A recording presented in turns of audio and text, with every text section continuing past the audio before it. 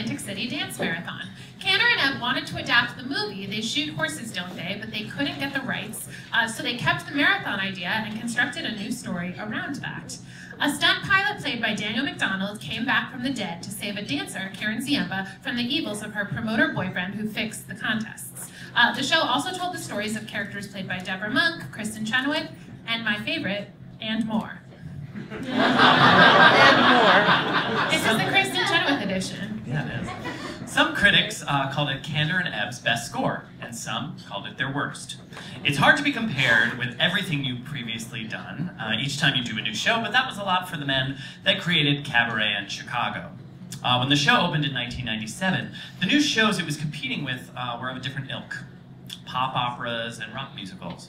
The New York Times noted that Cantor and Ebb represented the survival of a form no one else was writing anymore.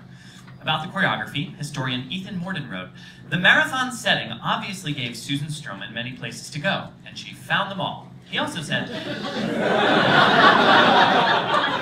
"Perhaps it was another case of the public's impatience with well-made story musicals with strong emotional foundation.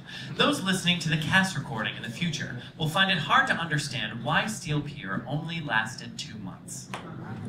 There's a pun for you. And like, it's actually Karen Ziemba, working really hard in Steel Pier, and Brian Darcy James working really hard in Titanic. In the book Colored Lights, Cantor and Ebb talked about how they loved getting to use so many of their people in Steel Pier, actors they worked with a great deal and had enormous personal feelings for, including Deborah Monk and Karen Ziemba. Cheetah is one of them too, they said. If we had a rep company, there would be a nucleus of people like that. Almost unconsciously, when we start a project, we start looking for roles for those people. Not only are they talented, but they're people that we love to have around. I thought someone was making a toast, so yeah, to that. I mean, can you imagine if there was like a Cantor and Ebb rep company? He's so great. That would be the best thing ever. Speaking of people they love to have around, I think, is David Loud in the house tonight? Yeah. David Loud conducted Steel Pier and worked with Cantor and Ebb numerous times, and he told me one of my favorite Steel Pier stories, which is about how at the beginning of the show, the actors would walk forward, correct me if I'm wrong, and drop sand through their fingers, like very dramatically, into the orchestra pit where it would land in all of the instruments and music. So he says when he opens his Steel Pier score to this day, he still has sand, and a bunch of the instruments had to get special covers, because that's art. That's what we do for Steel Pier. That's really, Kevin and I, whenever something really ridiculous happens in one of these shows, we're like, that's the 5th season of Smash. So maybe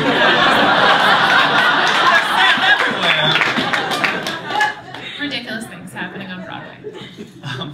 So one major trouble with the story was deciding when the audience should learn that the heroic romantic lead was actually dead. And this was a tricky plot point. And the show in general, it's tricky. I mean, next to normal, the whole thing. And the show in general lent itself to Cantor and Ebb's magnificent mix of cynicism and hope, but ironically, it lost the Tonys it was nominated for to the Chicago revival. Critics found plenty to like, with Linda Weiner noting, "Someone finally made a show for Karen Ziemba, and boy are we glad." And Susan Stroman's choreography has made Steel Pier Broadway's most satisfying new dance-driven musical since the golden years of Michael Bennett, Bob Fosse, and Jerome Robbins. That should really be a slide of like the 3 of those men like fighting each other, but I couldn't find it. Cantor and Ebb wrote, "Steel Pier and The Rink were connected in that both of those shows were terribly emotional experiences for us. I remember having the highest hopes for them. They were our 2 biggest disappointments, not because they failed, but because of how much we loved them. They were more about people than any 2 shows we have ever done, and we loved everyone we were working with. I was sorry when we opened. I wish we could have just rehearsed. Both shows broke our hearts. You might think that anything that fails breaks your heart, but that's not true. Flora the Red Menace didn't break our hearts in the same way. If someone asked if we could go back and relive an experience on one of our shows, it would be Steel Pier or The Rink. I would want to go back and live through the whole thing just as it was, not go back and do anything different." When we read through that in rehearsal, Kevin cried. In Jen's office upstairs on the 10th floor, I was just like, oh my god, that's the most beautiful thing I've ever heard. And I was like, what a wiener, but also... The older I get more like my mother. I just cry at the drop of a hat, but I just think that's the most beautiful sentiment I've ever heard. He was crying, and then he was like, but also, I think Flora the Red Menace is special too. I did it once at the duplex, on the stage, that tiny stage. I was in Flora the Red Menace. It's a great. The Steel Pier cast album is also another one you should get. It's amazing. It's a wonderful cast album. Variety wrote, Ziemba has the audience in the palm of her hand from the moment she walks on stage. Here to speak about and sing from Steel Pier, Karen Ziemba.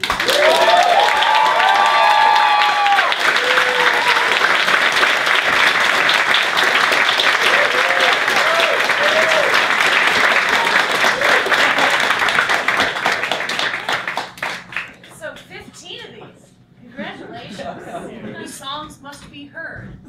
And these shows, some of them maybe rethought, revised, revived. Speaking of which, Steel Pier, you know, the Steel Pier still survives actually, and many of you maybe have seen it. I'm sure plenty of you have been to Atlantic City. And but what it was in its heyday, it was this actual pier that went out over the ocean, very far out. And along the way there was, you know, fairway games and oddities and all kinds of stuff, and people just walking hand in hand and walking over the ocean, being in this great, beautiful weather and breeze and getting out of the city, sweltering heat in the summer.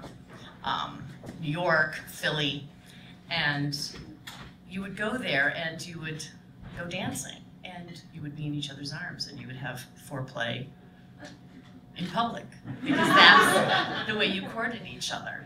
And Steel Pier, not unlike that, was people holding each other for 2 hours a night, and they got to part, you know, when they had to, you know, change costumes and things like that. But for the most part, everyone in that cast had to be in someone else's arms, and that's what I took away from that. That was so extraordinary. Compared to so many other things that I had done before, because I was responsible for another person all night, whether they fell, whether they turned, whether they, you know, kicked over my head, but you had to be in contact and connected to them and looking at them. And so you came away with like so many lifelong friends and people that you felt so responsible for. And along with the fact that because it was one of King Erneb's greatest scores, it stands the test of time. And these songs will be heard again, and hopefully this show will eventually be rethought, and maybe we'll see it again in another incarnation, because I think it really deserves to be heard again and seen again. And maybe, you know, maybe a little rewriting, you know, you never know. It could have another life. For those of you who don't know, this first song I'm going to sing, my character, Rita Racine, who was a former vaudeville star, is getting ready to become a contestant at the Steel Pier because there's no more work. We're all broke. It's the Depression. And I'm going to win the bucket of money because I'm a dancer. And I can dance the best of them, and I can hold somebody else. And I'm waiting for my partner. I'm going to actually, he's going to meet me there, and I know that we are going to rock it. But what happens is he never shows up. But there's this strange guy that keeps following me around saying, hey lady, you need a partner, you need a partner? And I was like, no, he'll be here. But he never shows up. So eventually I end up dancing with this guy. And before he leaves, he says to me, you know, maybe you'll win that bucket of money and might change your life. And I say, change my life. You bet I'm going to change my life. After all these years of traveling, all the way across the country, 5 shows a night, oh, I am heading home.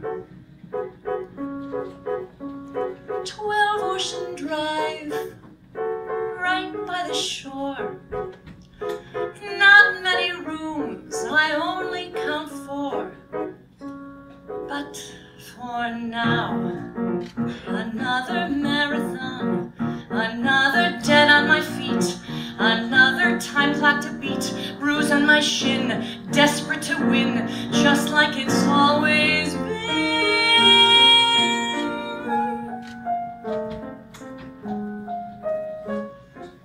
12 Ocean Drive, right by the shore, is the heaven I've been waiting for.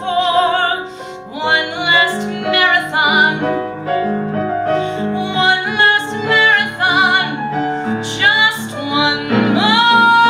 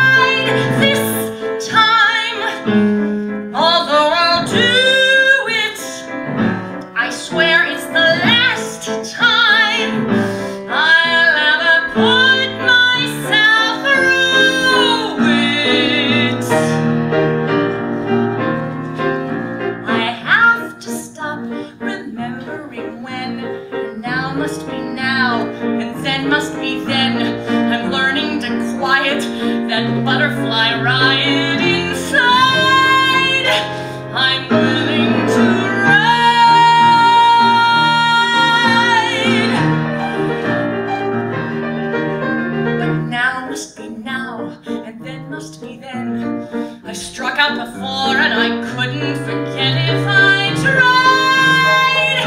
But I'm up to bat again, tossing my hat again. Here I go again, willing to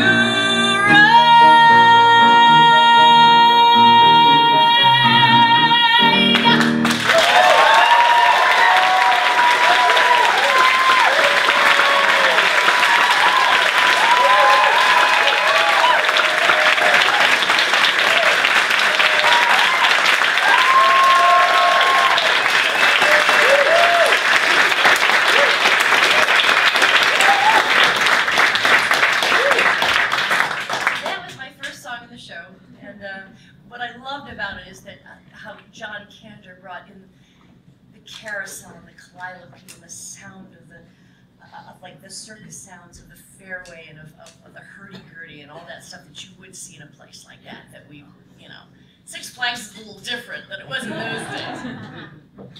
This next song I'm going to sing is a song that was sung to me by my leading man, the late Daniel McDonald. And in this, he did play a dead guy. I like to think of him as more of an angel, and he really was in real life an angel. He was a very special man, and I remember auditioning with him for the workshop, and I didn't know who the hell he was.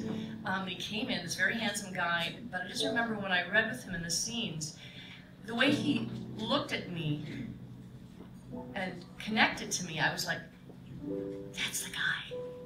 He's the angel, he's the guy, that's the guy. So of course I cast him. No, but they agreed with me too. And so he became the guy. And when we started to dance in this first number, of course, he was all over my feet and couldn't dance. And I kept saying, oh God, you're terrible, you're terrible, come on, follow me, do this. Step, left, right. And he said, just give me that opportunity and we are gonna win this bucket of money. And this is what he sang to me.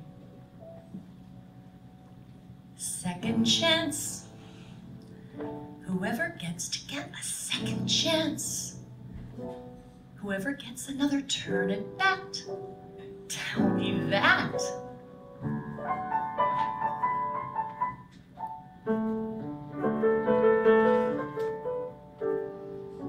One more try. Whoever gets to get another try. Whoever gets to sing the big reprise. Tell me please. Once you're down, they say. Once you're out to stay. No one tells you you can get right up and you can start all over with a second chance. Whenever life has gone from bad to worse, you gotta run your movie in reverse. Re-rehearse, soon that curse will disperse. But first you've gotta get a second chance. Oh yeah, that's good.